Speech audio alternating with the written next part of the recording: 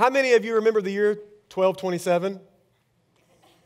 Yeah, you do. A lot of you do, okay. I know, it's your favorite year, 1227. You probably don't remember that year. Probably not one that you remember. You have in your phone somewhere. Remember 1227. But it's an important year when it comes to the Bible. I see a couple heads nodding. There's a couple people in here who actually know their Bible that are actually going, hey, 1227. A man named Stephen Langton. It was the first time we actually had chapters in the Bible. So before 1227, there were not chapters in the Bible or verses. Can you imagine trying to read the Bible without chapters and verses? So you should all write Stephen Langton a thank you. No, I'm just kidding.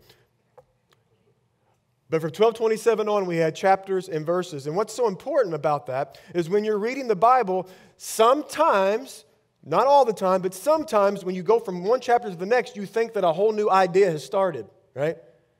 But that's not always the case. We just read chapter 4 in Matthew. It wasn't like chapter 3 happened, and then a year later, and then now we have chapter 4, okay? It's actually a continuation. Chapter 3 goes right into chapter 4. So it's good to understand what's happening in chapter 3, especially at the end of chapter 3, as we get into chapter 4, because if you remember, the very first word of verse 1 in chapter 4 was then, insinuating that something happened before that. Then this happened, okay? So we need to understand what happened in chapter 3 for then the author to say, well, then this happened after that. Well, what happened at the very end of chapter 3? Jesus was baptized. Extremely important. All 4 Gospels have the baptism of Jesus in all 4 Gospels. Let me just submit to you this, that if it's in all 4 of the Gospels, it's pretty important, right? Why is that? Why is the baptism of Jesus so important? Why is baptism important? Because baptism is when you and I, those of that have been baptized, we're receiving and declaring our identification. That I am not who I used to be. The old me is gone. There is a new me. The old me is dead, but the new me is alive. And we see in Matthew 3, verse 17, and a voice came from heaven and said, "This is my dearly Son who brings me great joy." God speaking as Jesus came up out of the water, "This is my Son. I love him so much. He brings me great joy." And here's good news for somebody in this room. At this point in Jesus' life, he had done nothing. No miracles. Preached no sermons. Healed no one. And God said, "This is the one I love. It brings me great joy." So you might have walked in here today and said, "I've done nothing for God. How can he love me?" Listen, you don't earn his love. That's not how God works. God loves you just the fact that you're the apple of his eye. He knows every hair on your head. He is crazy about you and he pursues you.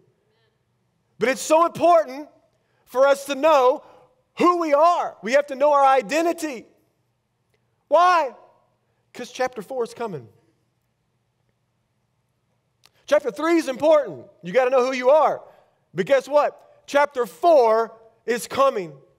In fact, Mark says in his gospel that as soon as Jesus got baptized and he came up out of that water, the word he uses, immediately he was taken out into the wilderness. Immediately. I checked the Greek. You know what immediately means? Immediately. Just like that. It reminds me of this water situation that we have, the going into the water, coming out of the water, and then taken to the wilderness. It reminds me of the Israelites in Exodus, right? They were being delivered. What did they get delivered through? The Red Sea, through the water. God used water to save them. Did he take them to the promised land? The very next thing? No, immediately they went into the wilderness. And in the wilderness, they got tested. And then some of them got to the promised land. So some of us think as Christians, I get baptized and I just go to the promised land. That's not what Christianity is, friends. Jesus said, in this life, you will have trials. You will have troubles. You will have many trials, Peter said. Many in this life.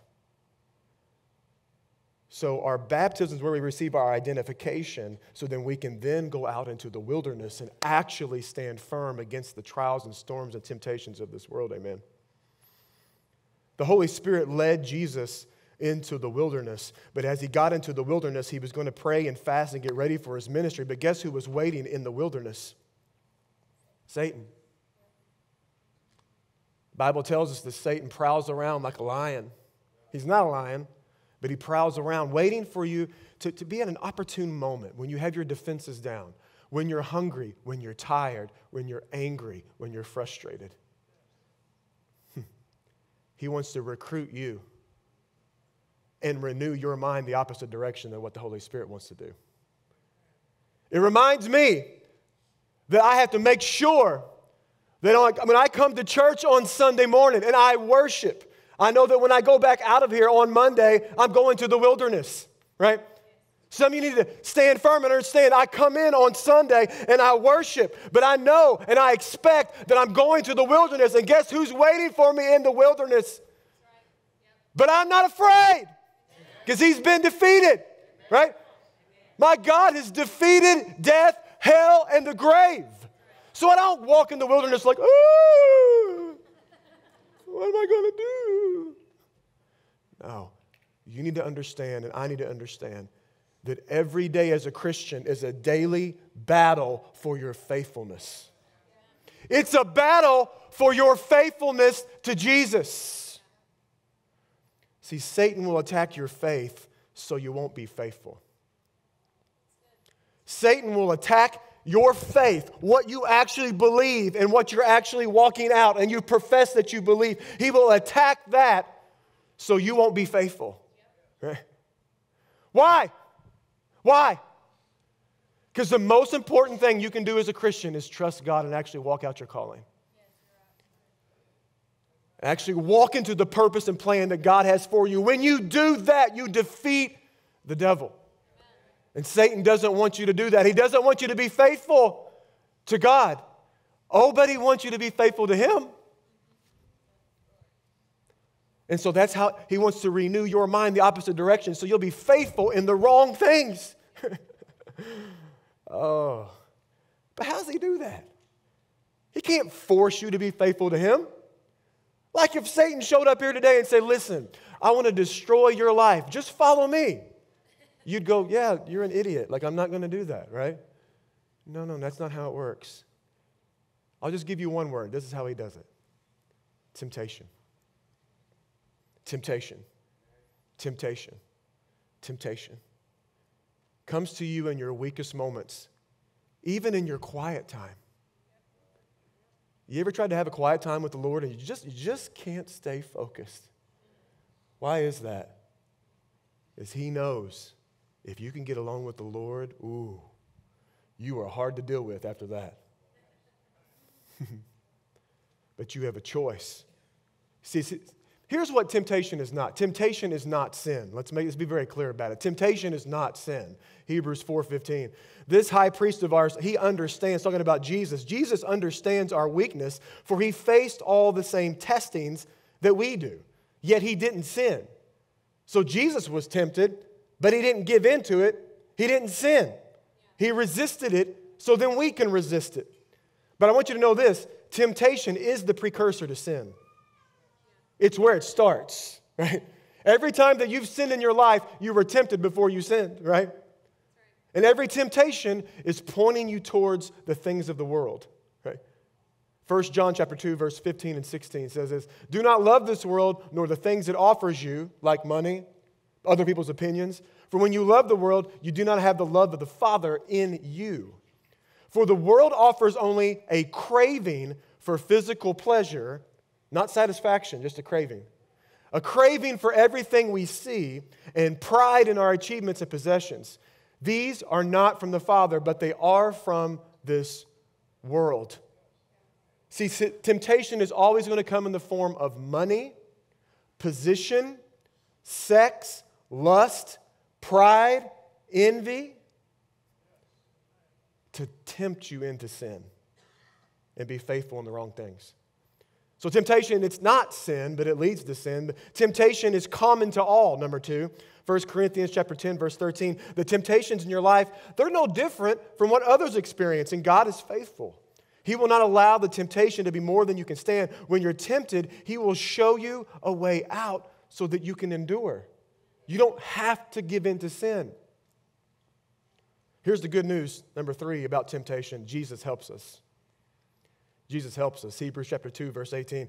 Since He, Jesus Himself, has gone through suffering and testing, He is able to help us when we are being tested. So there is a way out. The Holy Spirit will give us the power and the direction and the wisdom when you're in the middle of temptation. You know you're going to experience temptation, but there is a way out to stay faithful. So I want to show you typical tactics of temptation that the enemy uses. Let me just give you the main thing here. This is what the enemy does. His number one way he tempts you. It's not always as obvious, so please write this down and don't you forget this. That what the enemy wants you to do is he wants you to question what you actually know is true. He wants you to question what you previously thought was true, what you understood was truth, and wants you to question that. We see it all the way back in Genesis. Did God really say you couldn't eat from that tree? Did He really say that? I mean, did He really mean that? I mean, nobody's going to know if you pull your phone out and look at porn right now. You're not hurting anybody, right? Nobody's going to see you go over there and flirt with that person. Like, it's not that big of a deal. Everybody does it.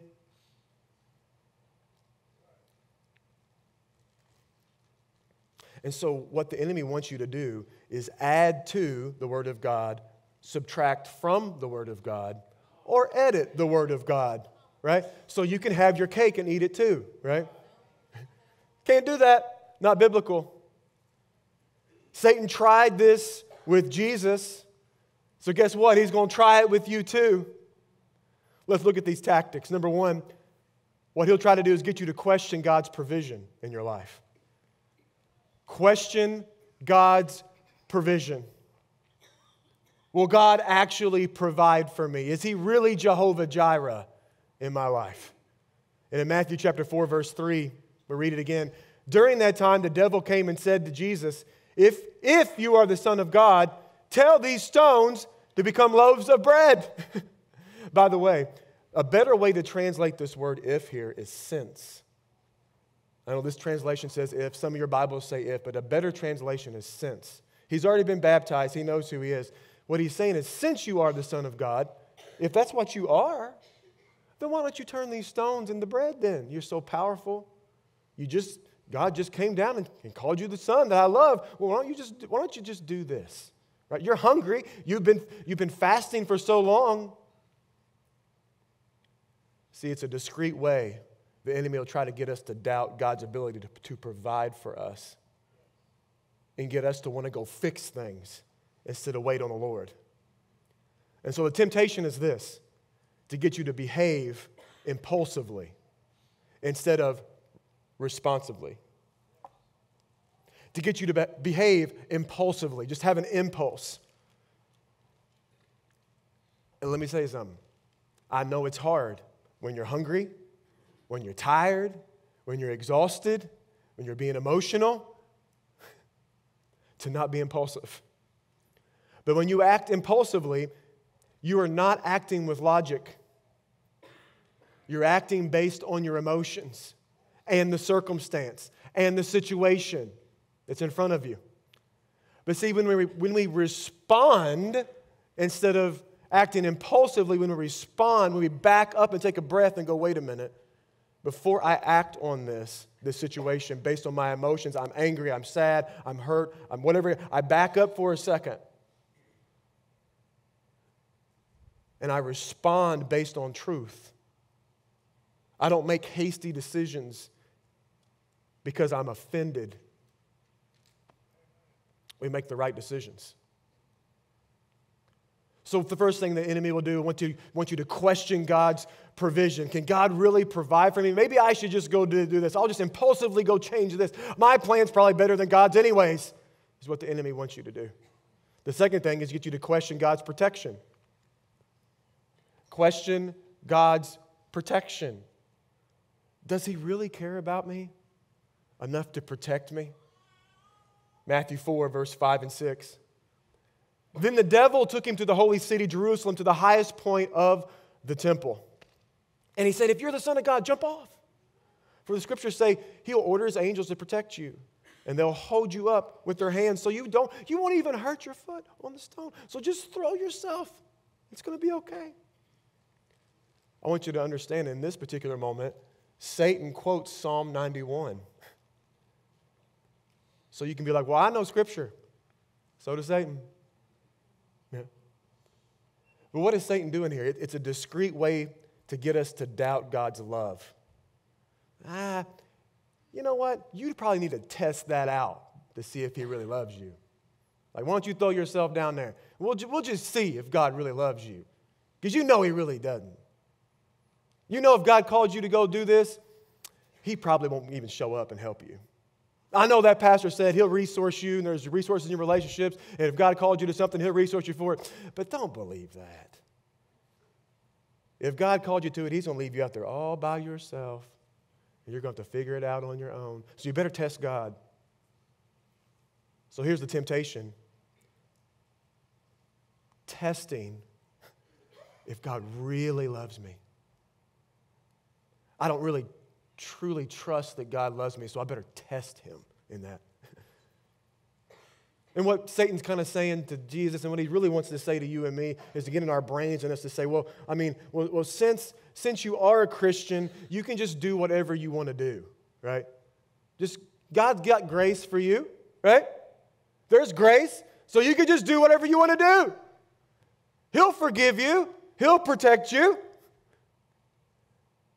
There's no consequences to your sin and your bad decisions. I've actually had an atheist person say this to me one time. They're like, I don't like God. Okay, how come? Well, he's got all these rules. Okay, well then what do you like instead? Well, I like Satan. Why do you like Satan? He lets me do whatever I want. I said, okay, you're wrong. Because what Satan wants you to do is what he wants you to do. You see the difference? So you're following one or the other, right? You can't. Don't let your mind be deceived thinking there's more freedom with Satan. In fact, his freedom's right here. This is what he wants you to do. Just sin, mess up your life. God's freedom is wide, right? There's so many things he wants you to do in your life. And we see it the flip way. And that's what the enemy wants. He wants you to think God is only going to let me do this, and Satan's going to let me do all these things, right? That's deception, right? Don't be deceived. So he wants you to question God's protection. Number 3, question God's promise. Question God's promise that he has for us. Matthew 4, verse 8 and 9. Next, the devil took him to the peak of a very high mountain and showed him all the kingdoms of the world and all of their glory. He said, I will give it to you, all of it, if you'll kneel down and worship me. If you'll just bow down. So in this particular case, now sometimes the devil will do this. He won't be as discreet. He'll just be real blunt about it. If you'll just kneel down to me, I'll speed things up. God's promise is taking too long? Just step right over here, friend. I've got door number 2 for you right here. And we'll just speed this thing up. Oh, it'll get you somewhere close to where God was wanting to get you, I'm sure. You don't like waiting, do you? Isn't that boring, waiting on God? Yeah, I mean, if he's making you wait that long, does he really love you? Don't you know yourself better than God does? Do you see how this works? See how the deception works? And the temptation, if you start to give into this, you start to question the promise of God on your life, what the temptation is to covet other things and other things that people have. You get impatient because you're looking around at other people and seeing they're getting the promise that God had for their life, but I'm not getting what I thought God was going to promise me, and that's not fair. And then you're not content. And maybe everything that you have in front of you right now is exactly what you need to do, exactly what God has called you to do, if you'll just be content and not covet what other people have. And so when we start to covet other people's things and their lives and their husbands and their wives and whatever it is they're calling, we start to covet those things and we're not content, we'll choose the easy way out. We'll become impatient and we'll act in haste. So here's what temptation is. Temptation is an opportunity to prove faithfulness. Temptation is an opportunity for you and I as Christians to prove faithfulness, individually and corporately, right? For you, whenever God has spoken something over you, you stay focused on that, and the devil's going to try to tempt you, and he's like, no, I'm going to stay faithful. And us as a church, that God has called us to shake the grounds of Southeast Missouri, and we stay focused on that, and we don't give in to temptation to go off this way or try to give in to culture or whatever that is, right? We stay focused. We stay faithful. So since we all face temptation in our life, we all face temptation every day, what are we supposed to do? We have the habits of Jesus, right? I want to show you 4 major disciplines of Christ that will actually lead you into a life of faithfulness. 4 major habits of Jesus that will lead you into a life of faithfulness. Number 1 is this: prayer. Prayer. Jesus was extremely faithful in prayer. I don't have time to list out all the scripture of Jesus getting away to go and pray, but here's 3 quick ones: Luke 5:16, Matthew 14:23, Mark 1:35, just to give you 3 quick ones. Jesus, on a regular basis, got away from the crowds and got in solitude and prayed. Most scholars believe in this Matthew chapter 4, when Jesus was led into the wilderness, was going to be a prayer retreat. But temptation came too. I need you to understand there's a difference between solitude and isolation. You know that? See, solitude is when I want to get away and get alone with the Lord. He and I, we're going to spend some time together. Isolation is when I walk away from the Lord and God's people and God's word. And so what the enemy wants to do is try to interrupt your solitude to bring isolation. You see that? So just because you're going to get alone with the Lord, don't think He's not going to come mess with you, right? Well, I'm just going to go pray. That way the enemy can't bother me while I'm praying. Why does the enemy attack prayer? Let me give you 3 reasons. Number 1, prayer is communication with the Lord.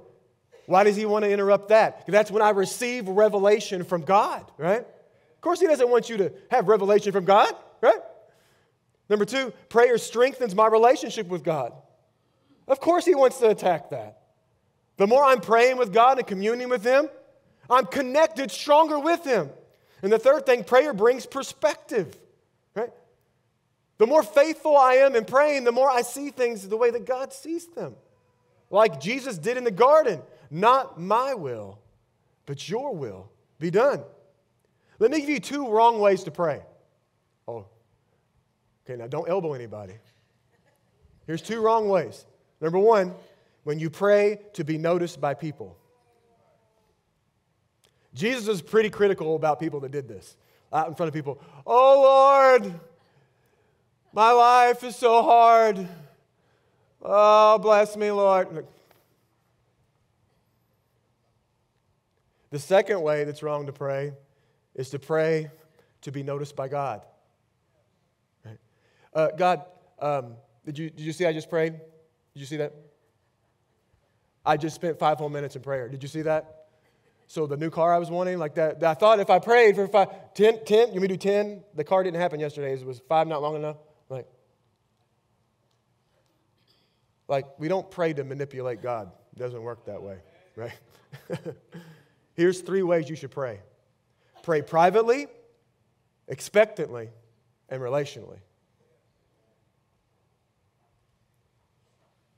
If you pray privately, you'll be okay with praying publicly the right way. Find you a place at home and pray privately on a regular basis. Pray expectantly. Expecting, what's that? I'm expecting God to speak to me as I'm praying to Him. I'll be quiet. I'm not just going blah, blah, blah, blah, me the whole time. I expect Him to speak to me, to align my heart to His heart. And relationally, when I pray with God, I want y'all to know this. Like, we're having a conversation. It's not, the all-powerful one, thou. Well, if you speak like that, that's okay, but I don't speak that kind of English, right? We just talk, right? Privately, expectantly, relationally, prayer. Jesus was faithful in prayer. Number 2, Jesus was faithful in fasting. Fasting. Matthew 4, verse 2. And when he had fasted for 40 days and 40 nights afterward, he was hungry. And some of you be hangry after that. What is fasting? Fasting is not a diet. It's not a diet. And fasting is not a way for you to manipulate God. Write down Isaiah 58 if you want to understand what fasting really is. Let me put it to you this way. Fasting is me removing something in my life, abstaining from that, and replacing it with solitude time with the Lord, right? It's sacrificing a selfish desire in exchange for spiritual growth, is what fasting is. Right? Let me give you three times when you actually really need to make sure that you're fasting. Now, you can fast at other times too, but these 3 areas I see a lot of Christians don't fast in these 3 areas. Number 1, when you're getting ready to make a big decision. Anytime you feel like you're getting ready to toe up to a big decision in your life, I would give you the advice to fast. How long do you need to fast? I don't know. You pray about it, God will show you. I always want to fast before any kind of big decision because I want to make sure that my motives are right and that my motives are pure and that God is directing my path, not me, right? The second time I think it's really good to fast is when you're mourning, when you're grieving, when you've gone through a loss, when you're upset, when you're sad. Fast. Get alone with the Lord. Pray. He'll speak to you and give you direction. Oftentimes when we're really sad and angry, we can make really bad decisions, right? So fasting while we're mourning. And the last one is when you're repenting.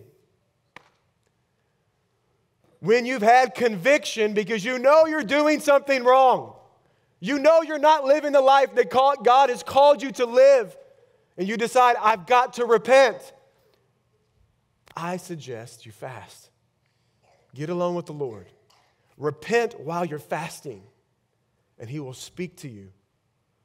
The ways He wants you to change. The things He wants you to cut out. The new things He wants to put in through fasting. It's amazing. It's amazing the clarity you can get by fasting. The third thing is the Word. I don't know if you noticed this, but as the devil was tempting Jesus, he responded continuously, "It is written. It is written. It is written." Why? Because the Word of God is a weapon. See, when we get baptized, the Word comes over us and we receive our identity. But when we're in the wilderness, we must take the Word with us into the wilderness, right? And I want you to know this today. When it comes to the Word of God, there is a continuous attack on the Word of God every single day in our culture in America. It's not political. It's biblical. I am so tired of people telling me, you need to stop talking about politics from the pulpit. I will talk about biblical items from this pulpit till my last breath, right? I will talk about what the Bible says about marriage. I will talk about what the Bible says about sexuality and gender, that there are 2, right? I will talk about morality. We will talk about truth. This is what the Bible says. See, our culture has a very, very low value on Scripture. And look at our culture. Look at it. So what do? Do we stick our head in the sand? No. Do we get our phones out and fight? No. You got to know the Word. You got to know it to use it. There are no excuses for any Christian to not be in the Word. No excuses.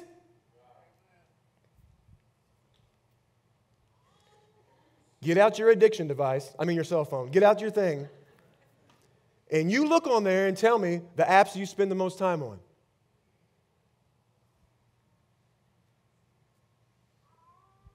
You have plenty of time. I'm making sure everybody sees me real quick. I'm looking at me too. You have plenty of time to get into the Word. It's not a time thing, it's a heart thing, is what it is, right?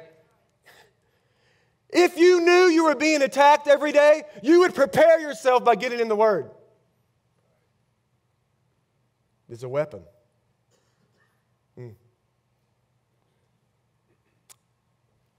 I will move on. The primary reason the enemy wants to pervert the Scriptures and deceive people is ultimately he wants to be worshiped, number 4. We'll end with this. The enemy wants to be worshiped. That's why he doesn't want you praying. He don't want you fasting. He don't want you in that Word, right? Don't want you to know truth about who God is and how much He loves you and how He's got a plan for you. Because you wouldn't listen to Him if you did all that, right? We see this in Matthew 4, verse 8 and 9. Next, the devil took him to the peak of the very high mountain and showed him all the kingdoms of the world and their glory. Verse 9, I will give it all to you. He said, if you'll just kneel down and if you'll just worship me. What's he saying? If you will give me the highest worth in your life. See, the temptation is for us to bow down and value people and their opinions and things and material things and homes and cars and money and the culture above God. For us to worship creation over Creator. How do you know what you worship? What do you focus on? Look at your focus. What do you think about mostly? That's what you worship. See, as Christians, we got to understand that our focus and our eyes need to be fixed on Jesus, the author and perfecter of our faith. And when we put that word in our heart and we're praying and we're fasting, we can take our worship into the wilderness, right? That was the problem with the Israelites. They didn't bring their worship into the wilderness. We can't be like that. We must bring our worship into the wilderness. So why does Satan attack your faithfulness? Why? Why does he attack your faithfulness? Why does he tempt you away from praying, from fasting, from getting in the Word and worshiping Him? Why is that? I'm going to put it to you this way. The attack on your faithfulness is an attack on your calling. The attack on your faithfulness is an attack on the call of God on your life. And this is why he tries to get you to question who you are. Right? Because if you'll question your identity in Christ, you'll question your calling. And you'll try to create some other identity and some other calling that God did not call you to do. Let me tell you something. If you don't think you're under attack today, you will not prepare for the attack. You won't pray. You won't fast. You won't get into the Word. You won't take your worship in the wilderness. I'm telling you, some of you here today, as I went to those 4, you're like, I don't do any of those because you don't think you're being attacked. You don't think you're being deceived. And see, that's the scary part about deception. You don't realize you're being deceived in the middle of it. I've come here today to wake somebody up that you are being deceived. You're like, well, the devil doesn't really bother me. Exactly. You're being deceived. See, if you're following Jesus, it's temptation and attack, but you push it back. Prayer, fasting, the Word, and worship. Why? Because I know who I am. I know who I am. And I don't say that pompously. I don't say that arrogantly, right? Because I only know who I am because of what he did for me. I get my identity from him. But for me to stay faithful, I got to know who I am. You got to know who you are. See, when our identity is firmly established in Christ, we are enabled to be faithful. It's only when your identity is firmly established in Christ. Is your identity firmly established in Christ? Do you know how to declare who you are in Christ from A to Z? Do you know how to declare the truth about what God says, who he says you are from A to Z? I do. I am adopted. I am accepted. I am blessed. I am born again. I am created in his image. I am chosen. I am a child of God. I am dead to sin. I am destined for heaven. I am elected by God. I am forgiven. I am free. I am gifted. I am holy. I'm identified by God. I'm justified by God. I'm known by him. I'm led by the Spirit. I'm living by faith. I'm loved by him. I am made righteous by God. I'm a member of the body of Christ. I am new. I am not condemned. I'm on his mind. I'm a peacemaker. I'm protected. I'm purposed. I'm quiet in spirit. That's why I have a peace that surpasses all understanding. I'm redeemed. I'm rescued. I'm ransomed. I'm remembered. I'm restored. I'm saved. I'm sealed. I'm sanctified. I'm transformed. I'm treasured. I'm unashamed. I'm united. I'm victorious. I'm washed. I'm a worshiper. I'm exonerated. Yes, that started with an E, but you try to find a word that starts with an X.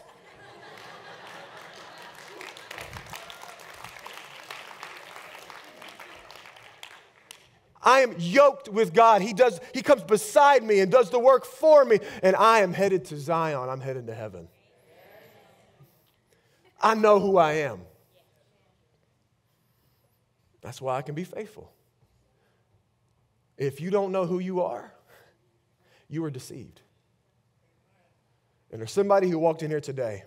You are sick and tired of confusion. You are sick and tired of walking a life that you know God has not called you to live. You're unsatisfied, and you know it. Because all you're doing is going out and trying to get things from this world. Let me tell you, friend, those things will never, ever satisfy you. Ever. Ever. I have been there. Never satisfy you. You will come up dry. It's a drug. It's a drug. A drug with malnutrition in it. Those cravings that the devil wants you to have lead you dry and empty. And that's why you feel empty. That's why you have fear, anger, bitterness, greed, jealousy in your heart. You need to be made new. Today needs to be your day. The Word tells us you're one simple, sincere, heartfelt prayer away from being made new. The Word says, if you believe in your heart and you confess with your mouth that Jesus is Lord, because He is, by the way, He is. Whether you confess it or not, but if you'll confess it today that He is Lord, you will be made new. The old will go away and the new will come. Tell you what, friends, I thought I had it figured out before I knew Jesus. I was doing what the world said, checking off all the boxes. The world said, do this, do that, do that. It looked really good on paper for the world. Empty. Empty. Lost. Well, thank you so much for watching this video. I do pray that God spoke to you directly through His Word, because His Word is perfect. Amen. Let me pray for you. Father, I thank you so much for your Word. There's nothing wrong with it. We don't need to edit it or change it. It's perfect. I pray, God, that whatever we heard today, that we would receive it and it would go deep in our hearts. I pray, God, that you would change people, transform them from the inside out. In Jesus' name. Amen. Thank you again for watching this video. Click that subscribe button. We got more content coming out.